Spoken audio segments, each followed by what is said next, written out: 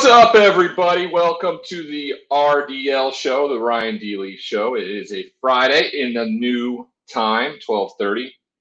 Same bat channel, different time frame, same people.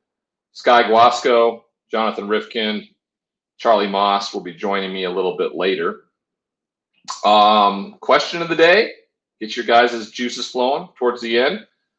Who will the San Francisco 49ers draft third overall? They moved heaven and earth to move to 3 to grab a quarterback. So who do they got?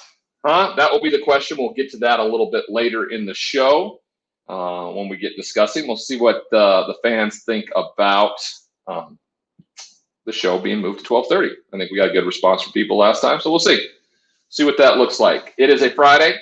I usually open with something, within my life, my own personal life, things that are going on in the country and things like that. Wellness is one of them. I went and worked out today for the first time in over a year since the pandemic started.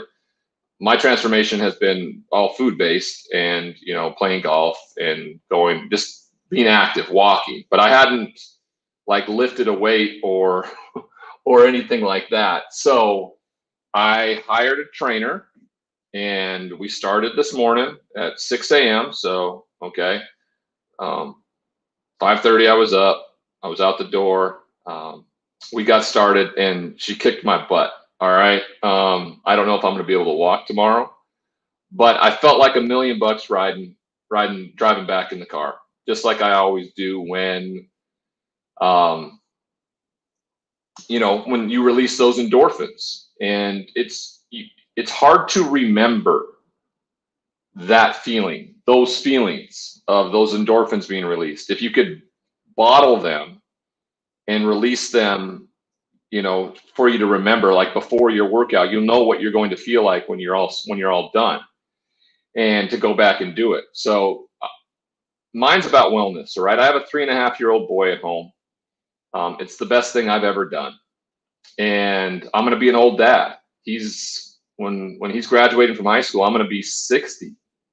So people are going to probably be looking at me like, that's so cool. Your grandpa comes to all your games. I don't know, but I want to be around forever. I want to be around as long as I can to watch him grow. Now we have some good genes. Yesterday was my grandmother's 93rd birthday party, or 93rd birthday, and they had a little party, right? So I called her yesterday and asked her what she was going to do. And she told me, she says, well, there's a local restaurant in town called the Montana Club back in Montana that gives you the percentage off of what your age is of your meal. So she wanted to go and get 93% off her meal. I said, well, what are you going to order?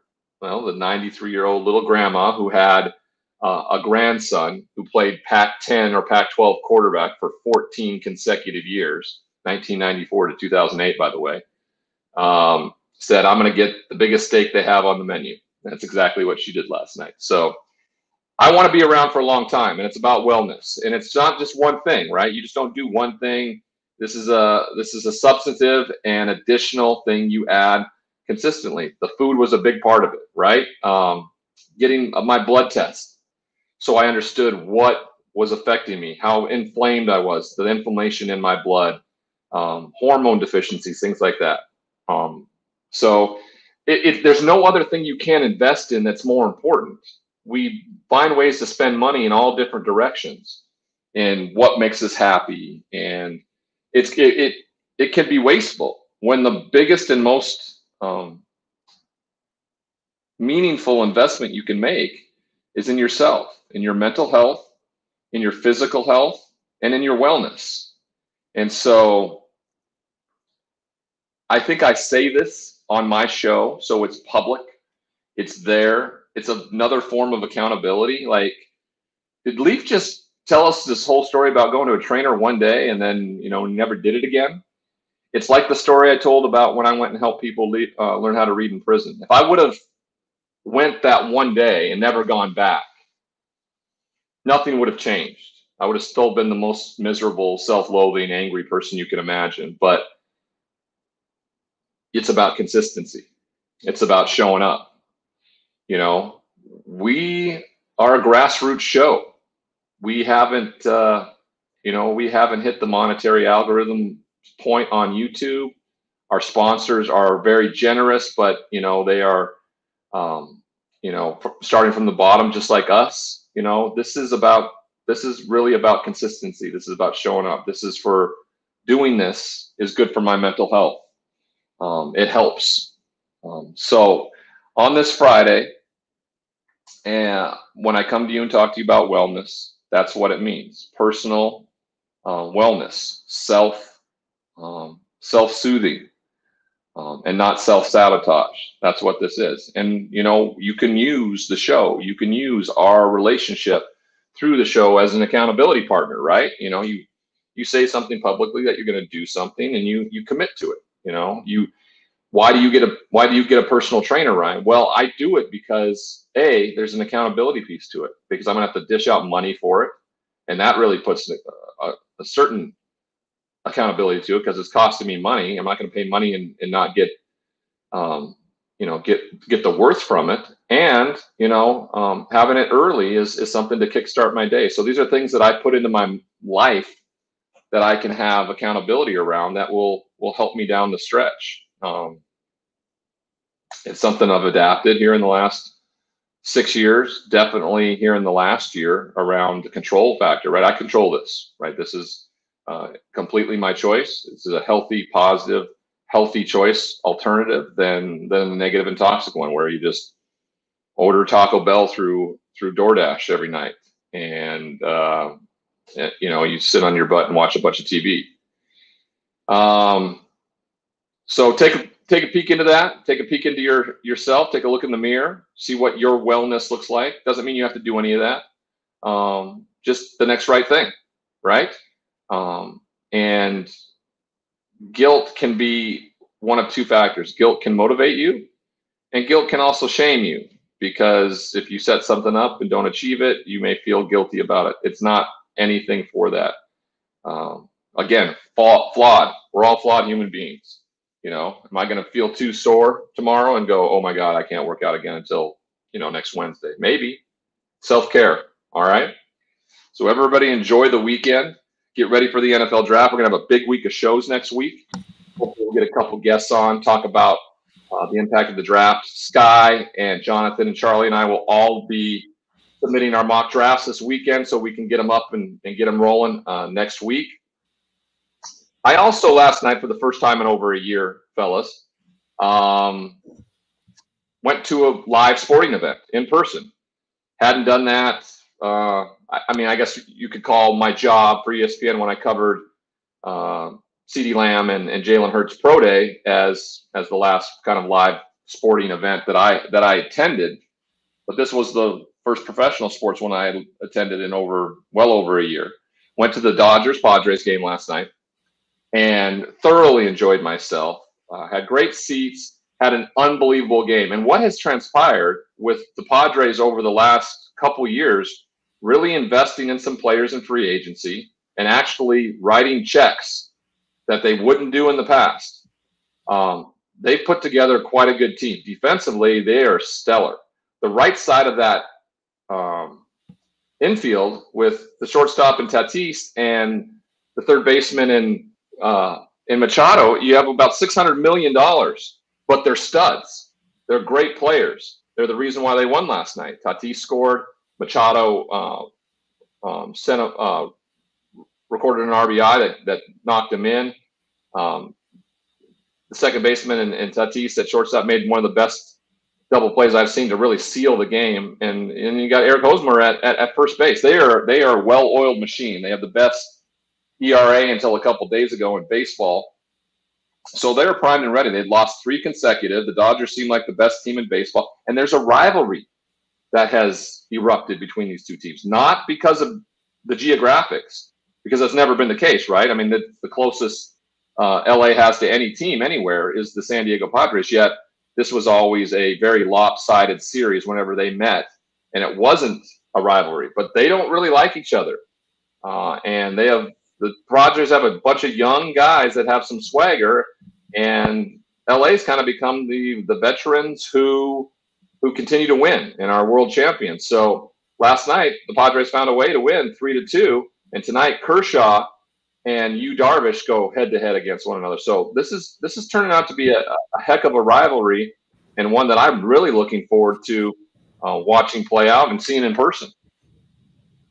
Yeah, it's absolutely fantastic. And, you know, the geography doesn't have everything to do with the new rivalry, but it certainly helps.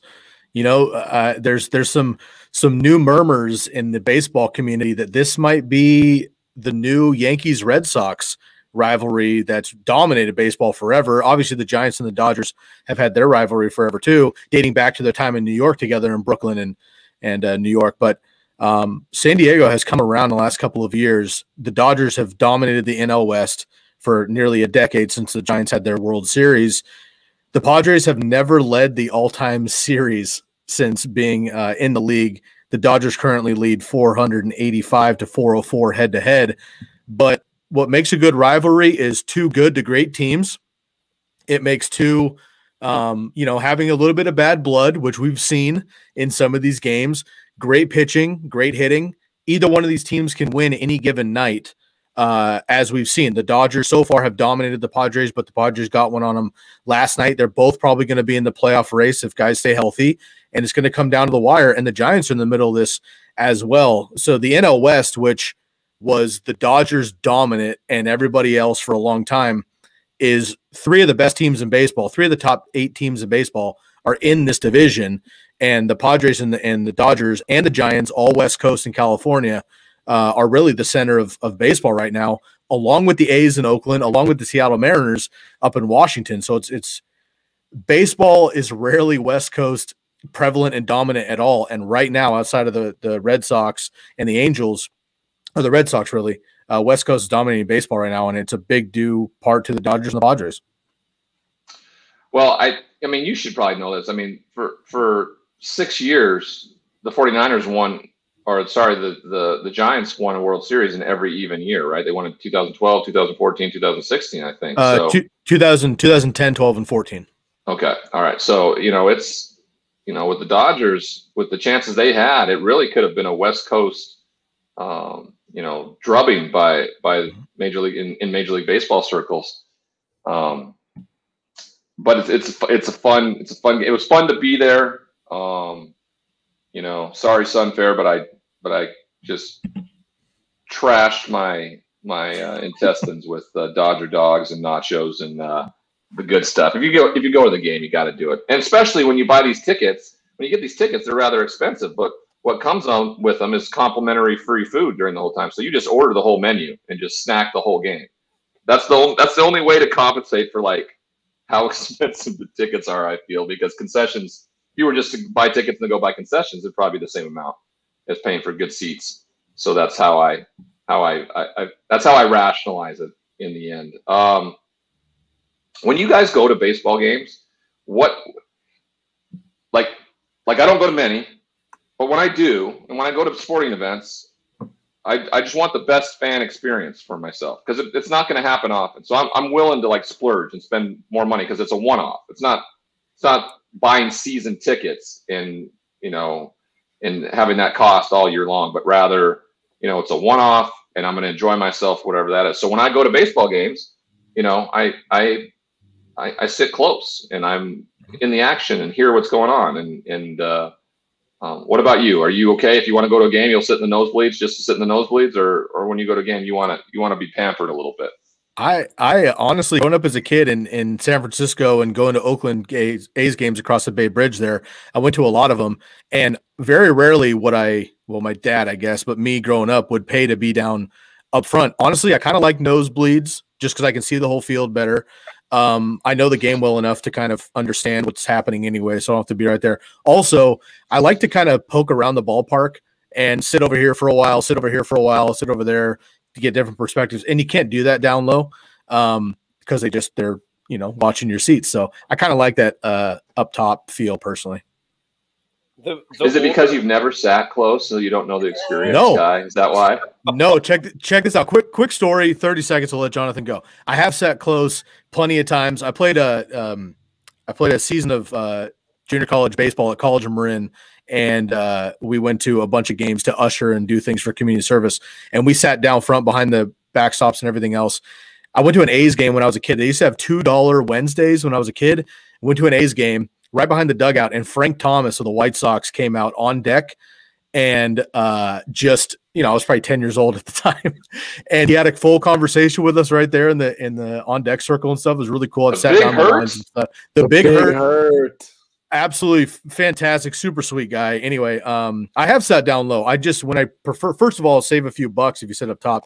And honestly, I'm a sucker for minor league baseball. We have a great team here in Eugene, the Eugene Emeralds. When I go to those games, which is still professional baseball, I do sit up and close because you can. When I go to pro ballparks, I like to sit up top, see the whole field, and sit in 5 or 7 different seats throughout the game. And I just can't do that down low. Yeah. I'm spoiled. I'm sliding down low, I know. What about you, Jonathan? Ryan, you're spoiled too, though. Like, I am spoiled. You're so freaking spoiled. You used to sit there in the office and call ESPN like PR department or like travel services to make sure that you got like the VIP experience. And I'm like that too. Like if I have the opportunity, I'd much rather be pampered than like as I get older. If I could, I would. I'll throw that out there right now. I'm all about it. Because but I'm saying, like, I mean, it's a splurge for me to do it. Like it is, but it's a one-off. It's like I'm not going to 42 games this year. I'm going to go to no. So if you're going to do it, you're going to do it right. But the point I'm making with this is like, if you're given the opportunity to be pampered and like be a part of the action at the same time, which is like what the job, like what working as a media member for this thing is, like you're going to take advantage. So for me, like the first game I ever went to with a press pass was my junior year of high school. I forged that press pass. The next year I went to a Clipper game and got in and sat on the press row for a playoff game when the Clippers played the Warriors. It was insane. And like that was like, and then I went to Oregon and I was a broadcaster and I sat in the student section and it was fine. But the more I got into the luxury of attending a game and being in the press box and having a meal at halftime and having a meal, like having all of like clean bathrooms, like not the seats around me don't smell like urine and throw up and beer. The older I get and the more involved I get in that, the harder it is for me to want to participate as a fan at any venue in any capacity. Once you've experienced something like that, truly, like once I got to sit courtside at an NBA game, ruined me. Yep. Because now the only way I can go to an NBA game is either to sit courtside or to be up top in a suite where I can relax. I can't do it otherwise. Can't do it. And I've had friends of mine who have season tickets for the Lakers, like pretty good seats, like 25 rows up center. Like they invite me and I'm like, I'm sorry, man, I can't go. But why? I can't do it, man. You're going to turn those tickets down? Oh, I turn them down all the time. My financial advisor has season tickets for Lakers, right? Great seats, like 20 rows behind Jeannie Buss, and he always asks me, I'm like, I can't do it, man. Those seats are too rough on my knees, and it's just I won't enjoy it. So don't waste them on me. Don't waste them on me, bud. So yeah, I'm baseball. If I'm going to donate 4 hours of my time, I want to be taken care of. Yeah, and when things clear up and we all come down to party with Ryan in Southern California, we'll gladly take those tickets. And I'll tell you right now, apparently all the bets you're winning, you guys will have enough money to buy yourselves these perfect. These fancy now, seats, I think we should just wager a suite at this point. Yeah, perfect. I will say this. When you're talking baseball, watching a baseball game at the ballpark and watching a basketball game on the court, sitting behind home plate and sitting courtside, in my opinion, are night and day as far as the perspective of the game. I don't sit behind the plate. I don't like that either. I don't feel like you get a good view of I love where I sit. I sit right down the third base line because I played shortstop and I played third base, and I like watching it from that angle, watching the pitcher come in, and also I can tell if especially if there's a ton of righties. In Major League Baseball, you're going to get a ton of lefties at the plate, which means I could get some pop buys. Did you bring your glove? So, no, I didn't bring my glove. They hung. They started hanging those nets all the way. Yeah, throughout the whole line. Yeah, it's difficult. It's difficult now to get. We had a line drive come flying right to us, and like the family sitting next to us down the stretch. reacted like anybody else would when a ball you think is coming towards you. The nachos went all over and your drink went all over. Oh man! So I said, rookie mistake over there. You gotta read the field. You gotta know what you're working with. So that was my night. Looking forward to what baseball, what that rivalry brings to the table. What you can't bring to Dodger games, unfortunately, and maybe my friend Carl should invest in this, is getting a Sunfair booth there at Dodger Stadium. Sunfair.com, everybody. Personalized, delivered, healthy meals right to your door. If you live in the LA or Phoenix area, you can transform your body like this. Now, if I can look like that with just food, what the hell is going to happen when I start hitting this trainer up 3 days a week? Either I'm going to die or I'm going to look fucking great. All right. So sunfair.com, go there, sign up for everything, fill out your information, click on Carl Farrow as your sales representative, and then click on the RDL show is about where you heard about it. And you'll get 10% off your first home delivery. Do it now. Sunfair.com. Start now. It's all about the food. Today's way to eat. All righty, boys. We had some terrible news out of California and around the nation when it comes to the basketball world. Locally here,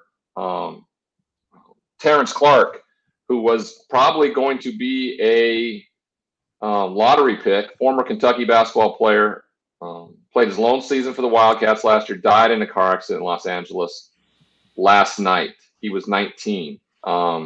Driving back from a workout, ran a red light supposedly, and was fatally injured. This is the second well-known car accident we've heard about, in the state of California during this time, right? This instance was a fatality. Tiger Woods was very close to that. How precious life is. We talk about that all the time, and how this news kind of shook the basketball world. And you guys can speak to it more closely. You guys are around the recruiting side of it a lot more, especially you, Jonathan. What was the impact this young man had at the basketball level, and where was his career about to go before this untimely death? Yeah, I mean, Terrence was anybody who goes to Kentucky and plays for John Calipari is a guy who is not only a renowned basketball player, but that coaching staff purposefully picks high quality people. Like that's their thing. It's like these guys, most of the guys at Kentucky that play are their first season. So they have one season to make these boys into men, and they want to make sure that they have a moldable player to be able to impact these student athletes, so that way they're ready to go with the professional life. And there's a bunch of Southern California talent on that team. And BJ Boston, who went to Sierra Canyon up in Chatsworth, where they were both right down the street from working out last night, right before they got into the car and this crash happened. He's going to be he's going to be a top 8 draft pick as well. And he went to Kentucky, and they were both in the same realm coming out of high school. Clarke is from Boston, worked out in LA, went to school in Boston before finishing up in New Hampshire, and was just a consensus top 5 player. He was incredible, did a lot of charity work around the country. Again, worked out in LA, was pretty big in the community, worked out with Sierra Canyon, worked out with guys that are currently in the NBA, like Cassius Winston, and Marcus Bagley up in Sacramento. Winston is with the Pacers, and a couple of other guys coming into the NBA draft this year. So he was super renowned in that. And then he was really close with current NBA players. He was really close with Jaylen Brown and Donovan Mitchell. Luka Doncic had some stuff to say. This guy was talented, but he was also very communicative in big circles. And he had quite a stigma about him, a positive stigma. He was super sociable. He was always smiling. He just worked his ass off each and every day. And that's why he was going to be a top 10 pick in the NBA draft this upcoming season. And just, it's crazy to think about how quickly, the air just changes, right? Like when you get news like this, this guy, he literally, Clarke signed with Clutch Sports and Rich Paul. Clutch Sports, right? Rich Paul was his agent. He signed with LeBron James, basically, right? 2 days ago, and the next day, Like he's not walking this earth, and it's scary to think about. Like, and in a freak accident like that, we oftentimes think of athletes as, like almost like demigods, right? Like like incapable, and right. we do as individuals. There's like we're bulletproof. You know, nothing's gonna stop us. We've seen some. You guys may be too young to remember the name Len Bias, but that's my age. I don't know if you guys remember, you know, the Hank Gathers situation in Loyola Marymount. You know, those things, and a life being taken, you know, out of nowhere when they have everything going forward for them. I mean, Kobe is an example of the sociological impact of that, right, at the highest level, and this. Obviously, a little bit more minute, a little bit more niche, but the impact is felt by a lot of people in a similar way. And like you said, like 19 years old, like this guy was younger than me. And what goes back, I mean, Ty Jones, right, with Utah, was shot and killed earlier this year, running back. There was a Northern Texas basketball recruit who was just shot and killed in Texas this past week. Like there are a lot. Even going to Oscar Freire in Grand Canyon about a month ago, who was also in a car accident. Also died in a car accident. Yeah, I mean, it's crazy to think about that. How I don't know why this seems to have been the case during this pandemic, and maybe it's because it's just got more of a microscope on it because of that. But it seems like there's been more notable deaths, or ones that we recognize more. Than there normally is. And I don't know if it's just because we've been locked at home and our eyes have been kind of glued to news and things like that, but seemingly it feels like there's been a lot more. Plus, you know, the drastic and just horrifying results and loss of life because of COVID. I think nearing 700,000 lives. It's really been a difficult, you know, 18 months for a lot of people, and last night was just another example of how tragic it is when we lose any life, but one that young with that much promise and seemingly a very good person. And so our thoughts and prayers, as always, go out to the family. And we're hearing they may do something special to honor him, of course, the night of the draft. We'll see. Speaking of the draft, we kind of wanted to get into some other positions. Now, I'm going to let the boys kind of infiltrate and take you guys through this, because though, you know, I focus on every player who was drafted, my focus centers around, and what everybody knows, is guys who pass the ball, guys who protect the passer, and guys who rush the passer. I think those are the game changers. I think you can plug and play any of the other ones. And in the draft this year, with a ton of wide receiver talent, people are really excited about where they could get their wide receiver. And I've cautioned people to be careful. Don't overreach if you don't need it. Like, I mean, if you are a solid team and you adding Jamar Chase at the wide receiver position, like puts a bow on your team, then by all means, he is a unbelievable player. Okay. But I think they're a dime a dozen. Justin Jefferson was a special player last year, but Minnesota was mediocre at best, right? And he had the greatest rookie receiver season ever, right? It matters. It does. And same with running backs. But you got Najee Harris, who may be the most complete football player in terms of maturity, size, strength, athleticism, all the things you ask for. But I can't stress this enough. Don't reach for somebody unless you don't have it. Now, this is terribly different in terms of the fans, right? Fans want, they want the triplets, right? They want Emmett and Michael Irvin and Troy Aikman. They want those things in their places. And they also have fantasy teams. Now, I've never played a down of fantasy football. I don't anticipate myself playing a down of fantasy football at any time. But these fans do. You guys are from a younger generation. You partake in this. You have a damn podcast about it, Sky. Award-winning podcast. You want an award? Award-winning podcast. Yes. Take it away, boys. Tell us about the other players in this draft and why these teams are so excited about them, in particular your fantasy teams. I think it's funny that you claim that you've never played a fantasy football, because according to Fantasy Football Today, you've actually played 2 years worth of fantasy football.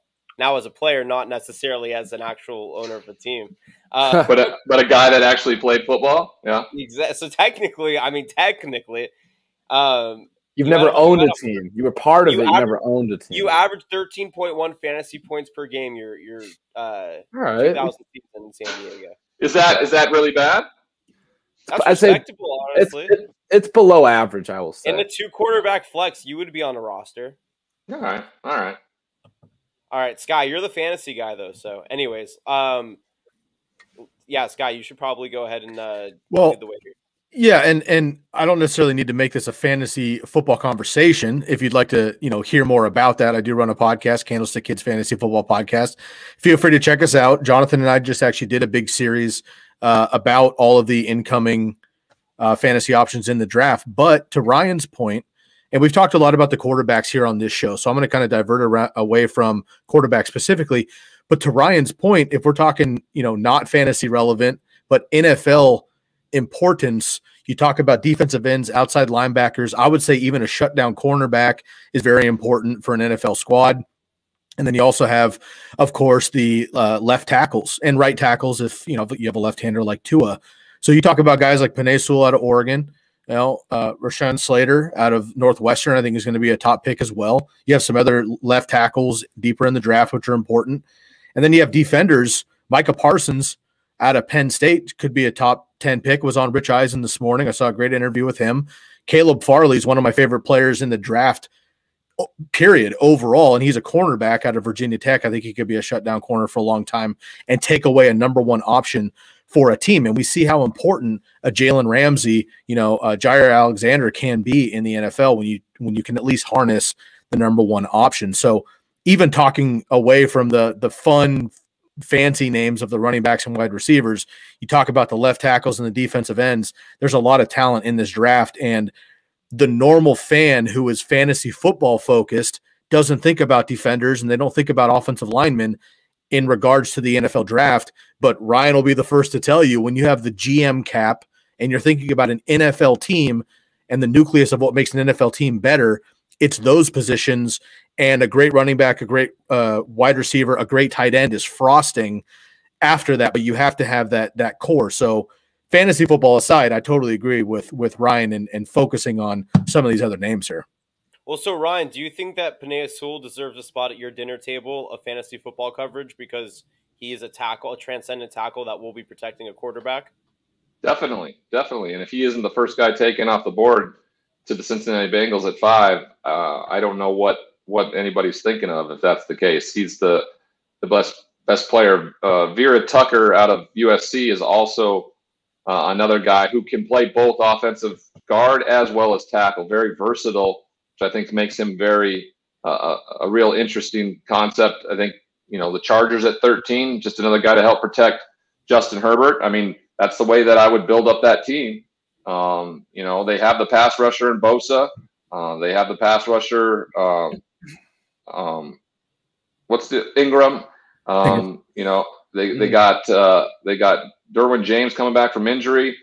This Chargers team could be very good if you are able to make sure and keep people off your now rookie of the year and franchise quarterback Justin Herbert. So yeah, those are the pieces that I want in the puzzle. But I get it. I talked about last year in the Cowboys, and Jerry Jones can't help himself, right? CeeDee Lamb was sitting there in the middle of the round of the first round. They didn't need another wide receiver, right? CeeDee Lamb didn't do anything for them this year.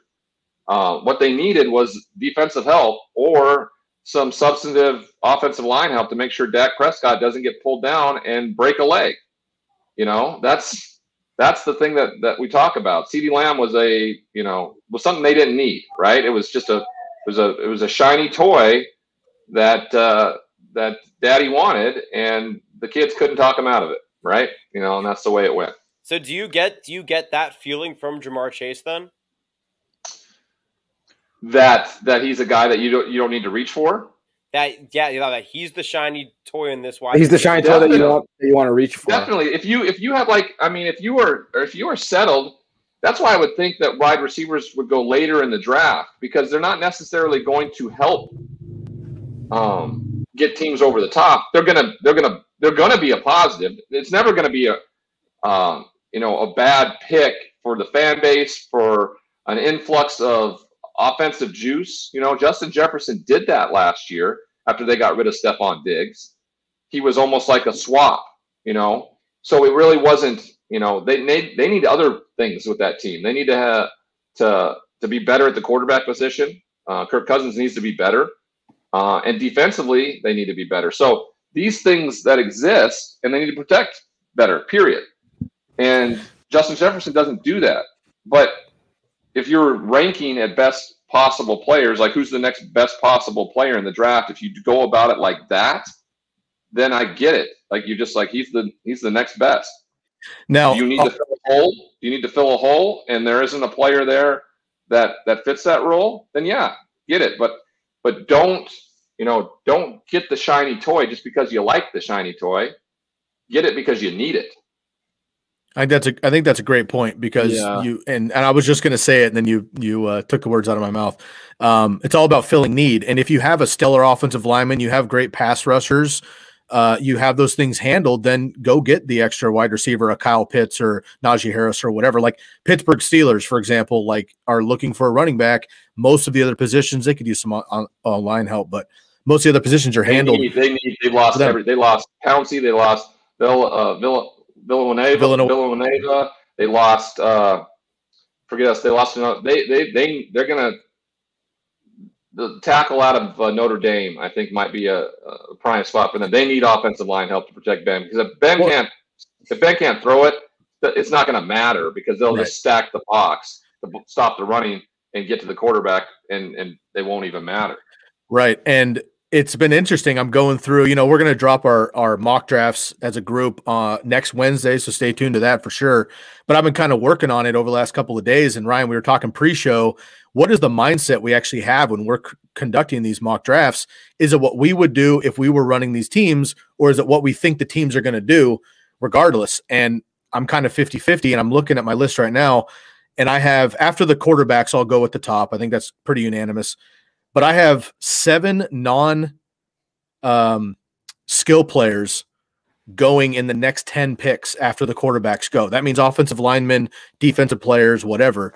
And I just think that goes to show, if you have to do a fantasy football mock draft, you don't do any of those players, defensive linemen and offensive tackles. But we're talking NFL, it's obviously a different approach. I really appreciate listening to shows like Fantasy Football Networks, for example, that have NFL players come on, because Ryan, like yourself, they have your mentality and your mindset of, this is a team need, this is what you fill. And it gives a lot of perspective for the fantasy football heads who only think about skill players, touchdowns, catches, and rushes, because Najee Harris is not a focal point for maybe any NFL team in the first round.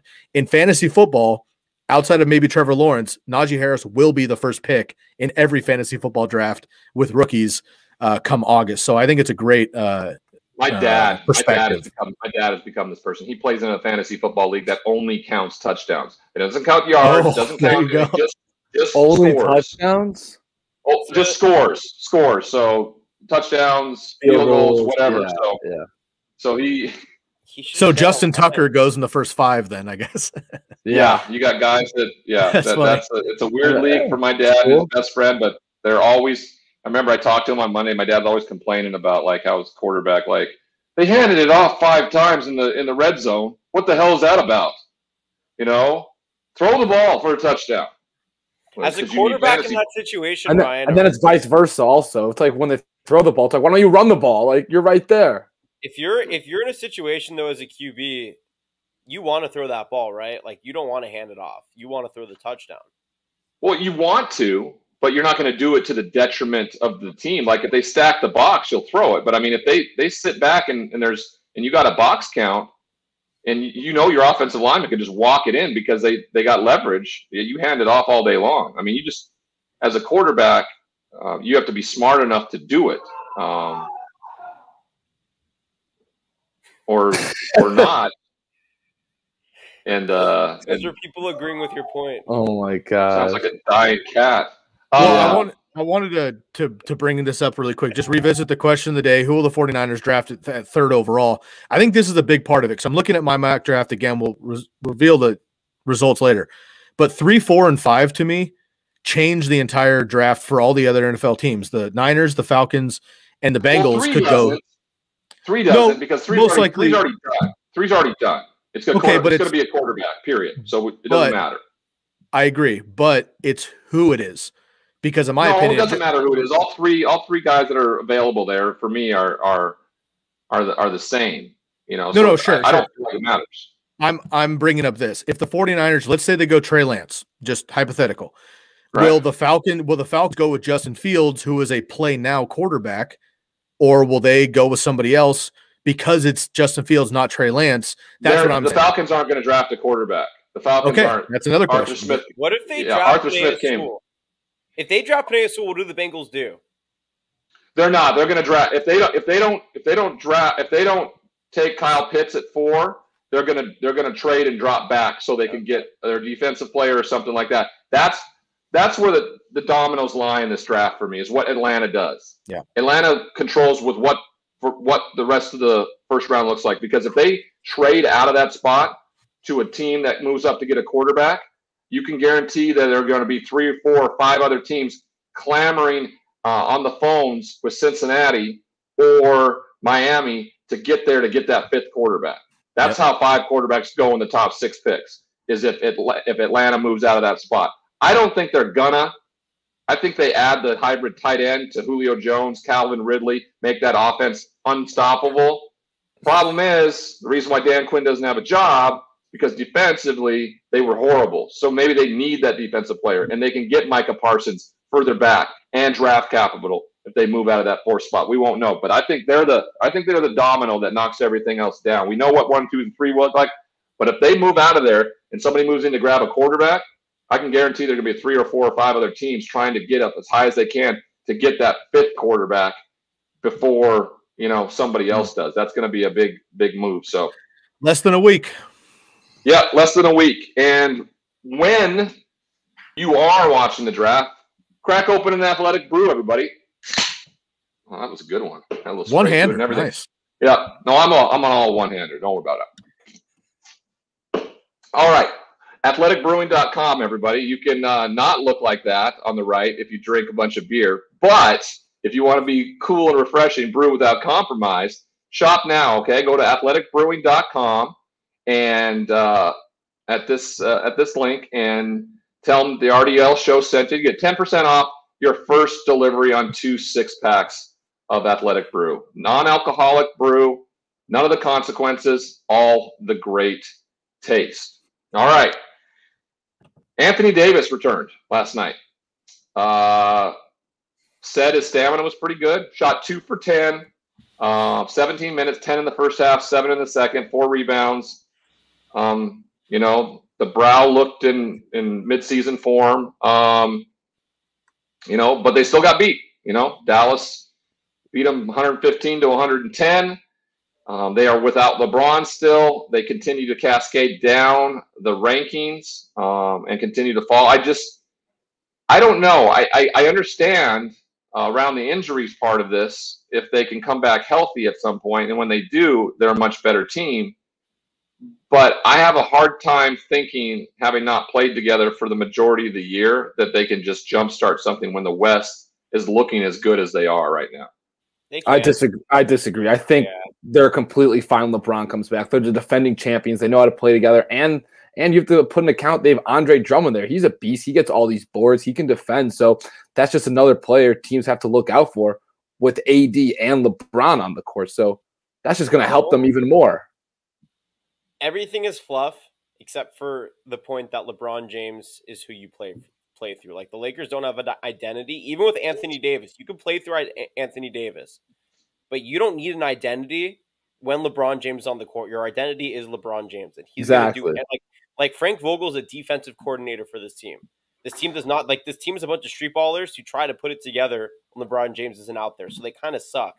But LeBron is going to take when LeBron is out there when he's healthy, it doesn't matter. It just doesn't. He's the X factor. Yeah. Now with Jokic is going to win the MVP. Jokic is going to lead the Nuggets probably to a 2 seed behind the Jazz in the Western Conference Finals.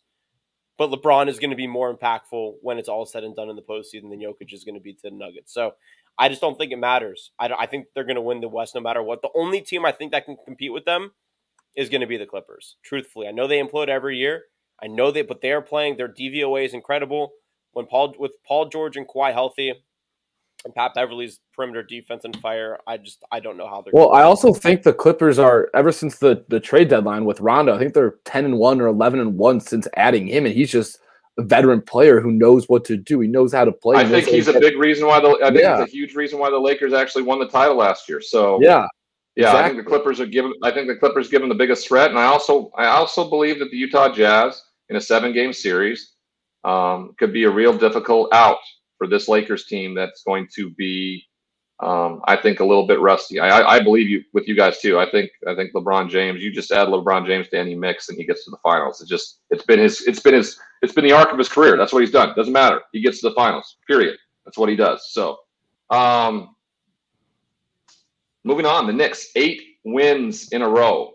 Woo, break up the Knicks. Jeez. Yeah, we didn't go on this. We didn't talk about this a little while ago because you just assume that they're going to fall off. But right now, Knicks fans out there are clamoring for everybody to take notice of this Eastern Conference team. Wherever they go, whoever they play, they seemingly find a way to win. Julius Randle has been a game changer. Barrett out of Duke has been a game changer for this team. This team is very good, and they play youthful basketball up and down the court, scoring points.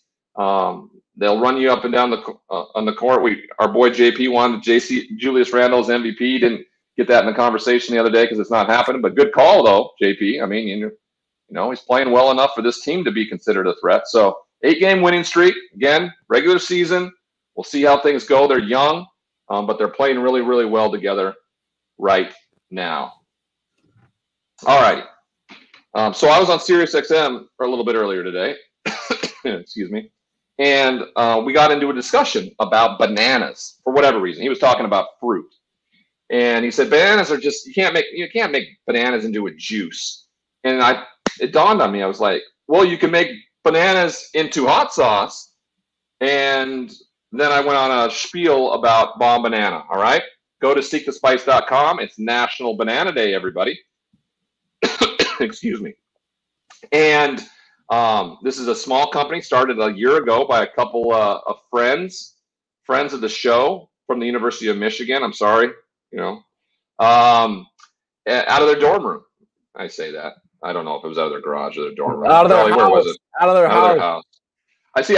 I believe everybody younger than me lives in a dorm room. That's just how I believe this works. I think if you're younger than me, Sky, how's your dorm room, man? Yeah, it's really small. It's really small. Jonathan, how's your dorm room, man? It's looking pretty nice. Mine's very small. Better ones. I think are those a bunch of press passes behind you, Jonathan? Yes. It's cool. The glory days of my media coverage. I like it. Yeah. Remember when I had that huge lanyards of all mine in the office? Yeah. I don't know where those are. Did you lose my championship ring also that you commandeered? No, it's got to be somewhere. Ryan Leaf has my championship ring. I just want people to know that. Well, you left it. I did leave it. Like more than once. The virus kept me out of the office, and then the office got all right, Bomb Banana is banana-based, not to be confused with banana-flavored. Hot sauce delivered exceptional and robust chili spice to any and all foods. 2 different spices, Mooey Mooey, and the more mild kind. White bottle and red bottle are the differing versions of that, all right? There you go. Bomb Banana hot sauce. You can't go wrong with either sauce. My favorite thing about Bomb Banana is on food that you put the sauce on. The website, seekthespice.com. That's seekthespice.com, all one word. And today you can receive 10% off your first order by using the promo code LEAF, LEAF, like on a tree. at checkout. Bomb Banana hot sauce, absolutely fantastic. Beyond excited to have the opportunity to work with this new and emerging hot sauce company. Bomb Banana, it's the bomb. Just saying, not non-biased. I'm a big fan of it. No connection, just a big fan of Bomb Banana. Likewise. So am I, man. I freaking talked about it on SiriusXM today, and I put it on my slathered in my eggs and my steak and eggs this morning. There you go. Look at this guy just throwing it up there. He's just full of marketing. That's what I do. All right. We didn't talk about this. It flashed up as the show started. A little bit of breaking news. So pretty sure you don't have a banner for it.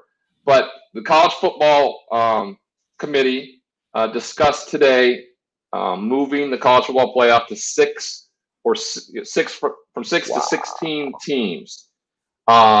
Nothing was finalized, and they don't believe nothing likely to happen though until 2025, and we'll all be way too old then to even care about college football. So that was discussed. They said the same thing last year. It was discussed.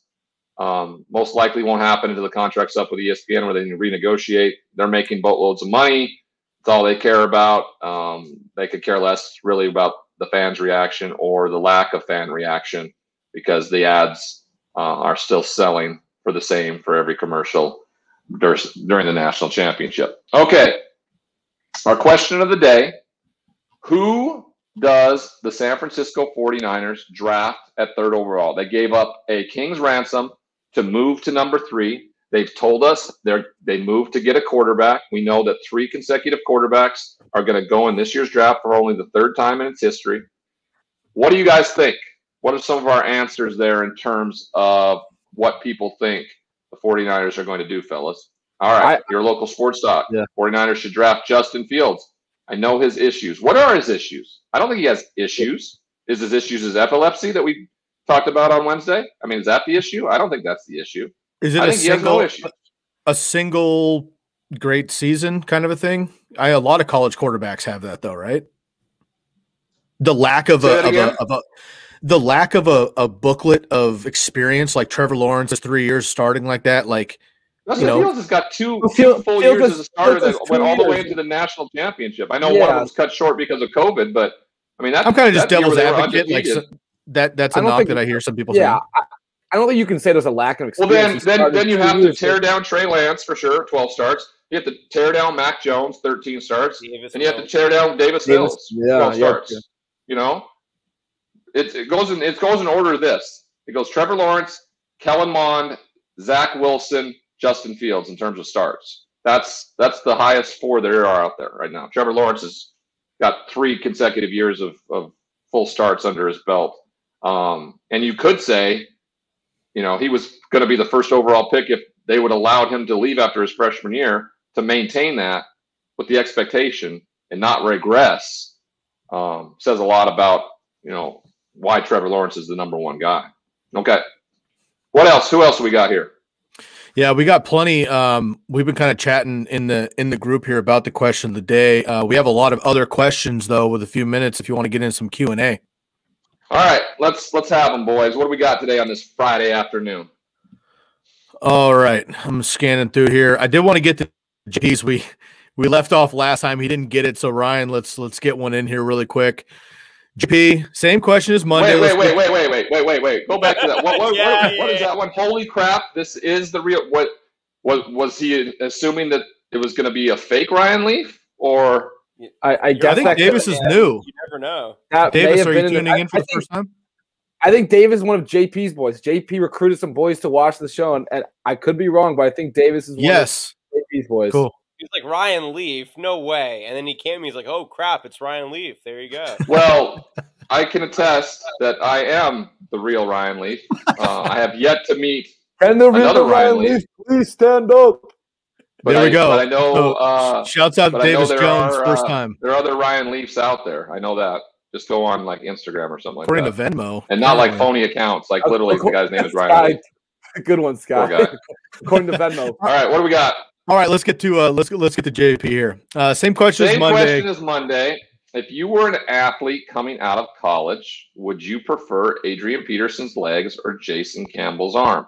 very random, JP. Adrian Peterson's legs, simply because they were Hall of Fame legs, and they are Hall of Fame legs. I got the opportunity to watch him play in the Holiday Bowl against my brother. My brother was the quarterback for Oregon and brought a furious comeback against the Sooners. But ultimately, Adrian Peterson, who my brother simply said as he walked off the field and told me about the game, was that dude is a man. That was all he had to say to me. And that's exactly what that is. I'm going with Adrian Peterson's legs. He's a future Hall of Famer. And those things carried this man a mile longer than I think a lot of people thought they ever would. You think he'll pick up a job this year? Yeah. I mean, I don't think he'll probably go through any camps or something. It'll be a team that needs something. He'll sign a team-friendly contract right before the end of camp and probably go in and be productive. In fact, Detroit may want him back. Who knows? So speaking of long-term running backs, I happen to be repping my boy right behind me here. Another one from JP really quick while we're talking about legendary running backs. Is Frank Gore's career worth the Hall of Fame? Yes. Of course. Yeah. I mean, the amount of yardage he's run for, his durability, the fact that he looks the same that he did since he was 21, I think that says a lot that he treated his body well and wasn't absolutely. Well, I think he's third in career rushing yards as well. So for him to be excluded from the Hall of Fame, that'd be a joke. So I think, yes, he is Hall of Fame. Yeah, JP, we're going to go yes on that one. Ryan, one quarterback we haven't talked about very much is Kyle Trask, and Bill Powell wants to know your thoughts on Kyle Trask. I think he's an exceptional player. What he was able to do to fill in for Felipe Franks and be successful. I think, when we give quarterbacks like Mac Jones a ton of credit because of the talent he's had around him, I think that's hampered Kyle Trask too. The fact that he had a once-in-a-generation hybrid kind of tight end in Kyle Pitts, but he was exceptional last year. He really was. So I'm a little surprised that he is getting dismissed as much as Mac Jones is getting considered as a meteoric rise. I am. I suspect him to be either a late second or possibly, middle of the third round quarterback. If he slips to the fourth, then there'll be some things that they saw in the workouts or in meetings and things like that that we weren't privy to. But I think he's going to be a very capable backup quarterback in the NFL. And if he does get an opportunity, does get a shot, I think he'll make the most of it. So. All right. Let us know what you thought about the new start time. We're going to stay with that for a while. How was the viewership? Was it what you expected, Jonathan? Yeah, consistently better. And Ryan, I'll tell you this right now. I did ask in the comment section while you were talking. Thumbs up on the new time slot. All right, there we go. I like it too. It gives me a little time in between my Sirius XM show. How I have a voice right now, I don't know. Draft week's going to be hectic, people. It's going to be a lot of fun. Come along for the ride. We'll see you next Monday at 12:30 p.m. Pacific here on YouTube. You can also listen to and download the audio on Believe Podcast Network, the Ryan D. Leaf Show. You can get it on any platform that you get your podcast at. Please rate, review, and subscribe. If you want to listen to the audio only. Thanks for being with us. We're having a blast doing the show. We'll keep doing it the best we can. We'll see you next Monday. Have a great weekend, everybody.